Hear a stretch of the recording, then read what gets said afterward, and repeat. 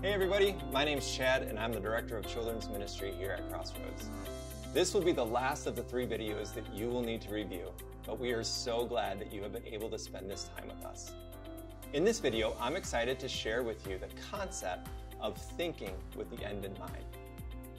You know, as parents, we want to be the best parent we can be for our kids, so we do everything that we can to bring them up with the best opportunities to succeed. But how do we define success when we think with the end in mind? What is our end target and where does our focus lie? When we desire for our kids to succeed, what often happens is rather than parenting out of focus, we parent out of fear. We worry about things like they need to be on this team early or they're going to just fall behind. They need to practice more often. You know, maybe we should hire a private coach or tutors or book private lessons. The second thing we tend to do as parents is rather than, again, parenting out of focus, we parent out of comparison. Their kid is talking before our kid. Their kid knows their ABCs already.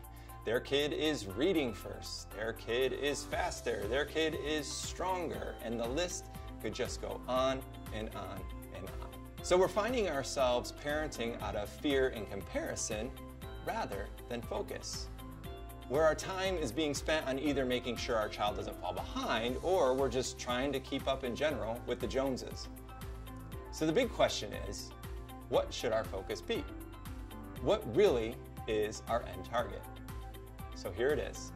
If we're thinking with the end in mind, our main priority should be to raise our kids with the characters of Christ and building within them authentic faith. So if this is our main priority, or at least it should be, why does it often end up last on our list? Or we save it for when we just have time? When do we encourage our kids to spend time with God? Is our time with God just a short prayer at the dinner table or at bedtime? Is our time with God just maybe saved for Sunday mornings?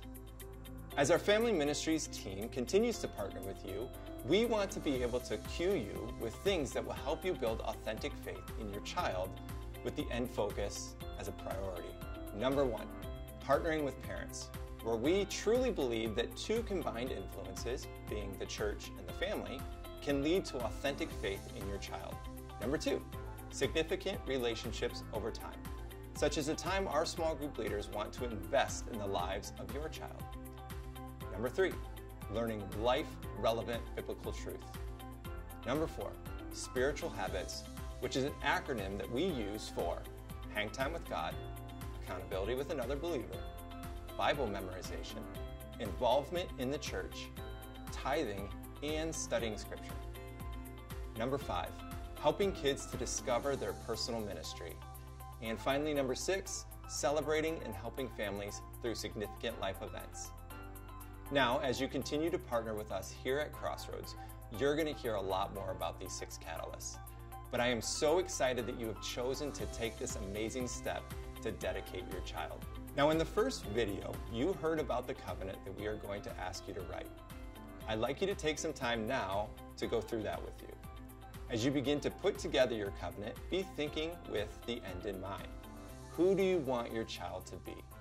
What steps are you going to take that will help your child develop the characters of Christ and build that authentic faith?